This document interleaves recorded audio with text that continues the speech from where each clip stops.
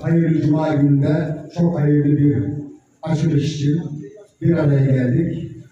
Bizi bir araya getiren Rabbime binlerce kere şükürler olsun. Bu mübarek ayda sizlerle bir hayır hizmet için daha buradayız. Katılımınız için hepinize ayrıca teşekkür ediyorum.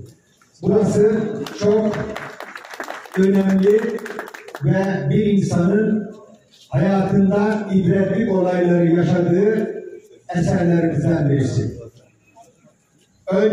Biraz önce Sayın Birlik Başkanımızın ifade ettiği gibi esnafımızı mağdur etmeden bir alternatif geliştirmek için işe başladık. Yıl 2019. Göreve gelir gelmez. Esnaflarımız geldiler, biraz önce ifade ettiğim gibi. Ne yapacaksınız? Yıkacağım dedim. Nasıl yıkacaksınız? Öbürleri yıkamadı dediler. Ben yıkacağım dedim. Ama size daha güzelini hazırlayacağım. Hep beraber yıkacağız dedim. Şükürler olsun bugün onu yapıyoruz. Önce burayla beraber yan taraftaki belediyemizin İşhan olarak bilinen ve mülkün yaklaşık 1/3, yönetimin de %1'den fazlası Osman Gazi Elektrik Dağıtım Şirketi'ne ait olan yan tarafla başladık işe. Tavşan yolu üzerindeki belediyemizin mülküyle Osman Gazi Elektrik Ayşe ile birlikte takas sistemlerini başlattık. Meclisimizden geçirdik. Her şey tamamlandı. Üzerine 700 lira ya onlar bize ya da biz onlara verip kapıyı alacak iken bir hafta kala bir duyduk ki orası Cumhurbaşkanlığı kararnamesiyle bir vakfa verilmiş. Hemen dedim arkadaşlar uğraşmayalım. Yan tarafa başlayalım. Burayla ilgili. Burayı da devam ettirdik.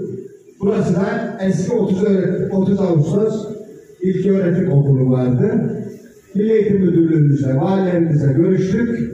1,5 yıl buranın özel idareye ait bir alan üzerinde kurulmuş, okula tahsis edilmiş bir alan olduğunu öğrenemedik. En son öğrendik ki yer özel idarenin okula tahsis edilmiş, okul müdürümüz ve diğer bürokratlar yazışmalarımıza rağmen 1,5 yıl sonra ancak orayı boşaltabildik ve arkasından buraya iş merkezi projesini gündeme getirdik. İmar değişikliği gerekiyor. Anıtlar Kurulu yerinde 2-3 kez görüp onun onayladığı bir proje olmasına rağmen komisyonlarda sıkıntı yok. Belediye meclisine geldim. İtiraz ediyorlar arkadaşlar. Muhalefet meclisleri. Niye kardeşim?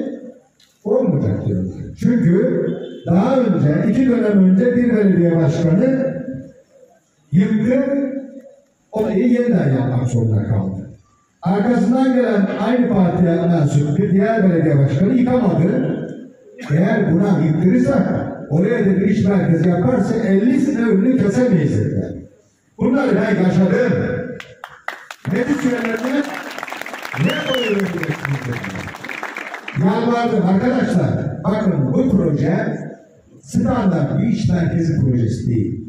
Bu proje 30 Ağustos İş Merkezi ve Zanaat Çarşısı projesi adıyla Ulucağ'ın önündeki iş merkezini yıkma projesi. Ecdat yadigarı 600 yıldan fazla bu şehirde şehrin dünyaya tanıtmasını sağlayan Ulucağ'ın önünün yıkılması demek en az 100 yıl boyunca gelecek nesillerin bizlere dua etmesi demektir. Yapmayın bunu dedi. Ara verdiler. Oylamadan önce.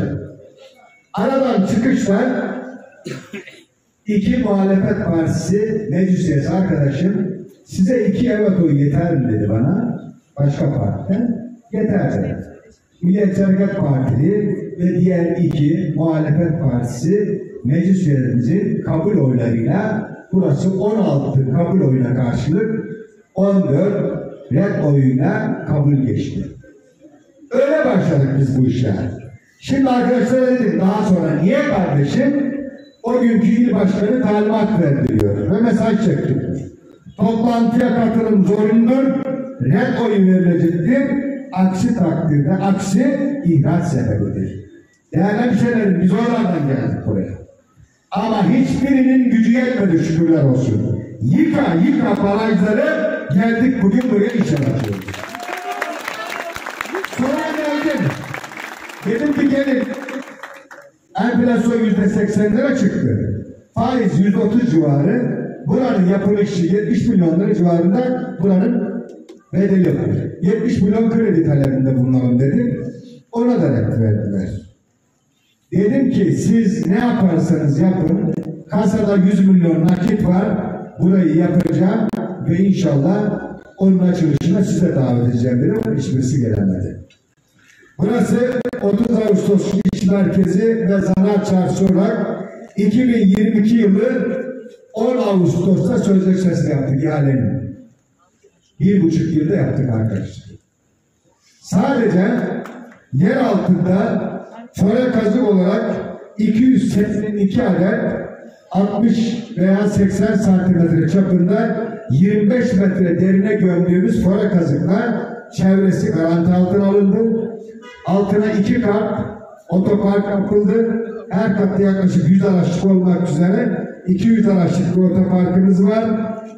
Ardından da toplam zemin katta 28 iş yeri, tüm hemşerilerimize verdik bunları. Ulucağın İş Merkezi'ndeki iş yeri sahiplerine. Birinci katta 11 iş yeri, ikinci katta 7 iş yeri, üçüncü katta da 7 iş yeri olmak üzere toplamda 53 iş yerine kavuştuk. Ayrıca yan tarafta 12 adette ayakkabı tamircilerimiz için zanaat çarşısını yaptık.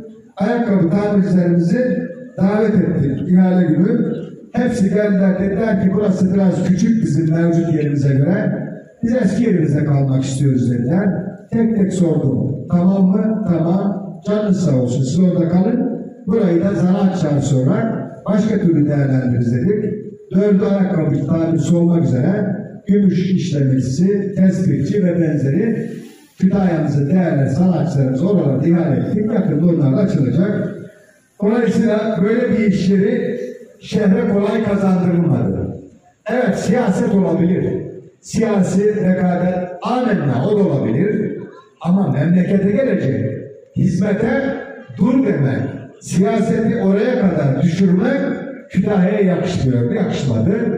Biz diğer arkadaşlarımızla beraber kendi Milliyetçi Hareket Partili meclis üyesi arkadaşlarıma huzurunuzda ayrı ayrı teşekkür ediyorum. Ayrıca diğer 2 muhalefet partisi meclis üyesi arkadaşıma da huzurunuzda teşekkür ediyorum. İsimlerini söylemeyeceğim. Çünkü onlar da bundan dolayı partilerinde yargılandılar. Cezalandırıldılar. Niye o evet verdiniz diye. Bu memleket bunları aşacak. Biz bu dönem uzlaşma kültürünü şehrimize kazandırdık. Ama Allah nasip ederse önümüzdeki dönem ona da gerek kalmayacak. Vatandaşımız kimin ne niyetle nasıl çalıştığını bu 5 yılda çok iyi gördü. Geride bıraktığımız 5 yılda 2 yıllık pandemi, yaklaşık 6 ay deprem, 1,5 yıllık etkisiyle savaşa rağmen bunları yaptık. Kendi içimizde de mücadele ettik. Ama en önemli olmazsa olmazımız Kütahya'da barış sağlamak, huzuru zedelememekti. Şükürler olsun bugün huzurlu bir şehre döndü. Türkiye'nin en konforlu, yaşanabilir 4. ili bizim gibi 51 il içerisinde normal belediye içerisinde 1. belediye yükseldi. Üstümüzde 3 büyük şehir var. Bizden daha konforlu. İnşallah hedefimiz ilk 3'ü de yakalamak olacak. Bunu hep birlikte sizlerle, esnafımızla, vatandaşımızla, kamu kurum ve kuruluşlarımızla ve belediyemiz çalışanlarıyla başardık. Sıralamaya ilk 2020 yılında başladı. Devletin resmi sıralaması 19. sıradan başladı. 2021'de 6, 22'de 5, 23'te de 4. sıraya yükseldi. Bunun içerisinde çok önemli bir dal vardı. Mali yapıda 63. sıradan sıralamaya girdik. Yani belediye borcu içerisinde batmış, 63. sıraya 2020 yılında yeni ulaşabilmiş belediyeydi. Şimdi 3. sıradayız.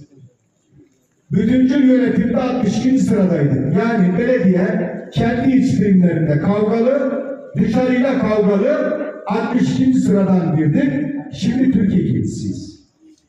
Barıştık, kurumlarımızla barıştırdık. Valilikle belediye, belediyeyle iş adamı, iş adamıyla üniversite, üniversiteyle sivil toplum kuruluşları bir şehirde kavgalı olamazdı. Onları şükürler olsun sağladık. Bugün bu huzuru sağladık, kimseye bozdurmayacağız. Burası ilkokul yapılacaktı diyorlar. İlkokul yapılacak. Abdurrahman Paşa İlköğretim Okulu'nu Milli Eğitim Müdürlüğü kararlaştırdı. Dolayısıyla buranın yeri özel idareden yaklaşık 14.000 metrekare belediyemize ait Yeşilay'ın alanını vererek buraya aldık biz. Oralardan geldik. Yeter ki burada Ulu Cami önündeki esnafımızı kusursuz etmeyecek bir iş yeri bulalım. Çünkü bu bölgede yıllarca 40 bin esnaflık yapmış. Müşterisi bu bölgede olan bir insanı gidip de başka bir yerde al daha büyük iş yeri veriyoruz dese orada iş yeri açabilir miydi? Bunlar dönüşümlerin sosyal ayağı. Herkes iki ayağına bakıyor. Paraya bakıyor. Kârlı mı değil mi? Mümkün. İkincisi fiziksel olarak eski daha iyiye dönüştürüyor. O da mümkün. Ama sosyal ayağı bu memleketin esnafı Ulu Cami'nin önünde yıllarca iş yeri açmış. Orada hizmet vermiş. Onu Ulu Cami'nin önünden alalım. Örneğin Lale'nin önüne götürelim. Böyle bir dünya yok. Olmadı işte. Onun için biz bunu başarabildik. Bunlar başaramadık. Rabbim yenilerini nasip eylesin. Sadece 28 işlerini esnaflarımıza verdik. Karşılıklı gönüllülük esasına imzalar attılar. Muvaffakatlarını verdiler. Bugün taşıdılar. Bugün açıyoruz. 25 şehirde belediyemize kaldı. Yaklaşık 10'unu sattık. İkisi bankaya olmak üzere dün encümende onları da sahiplendirdik.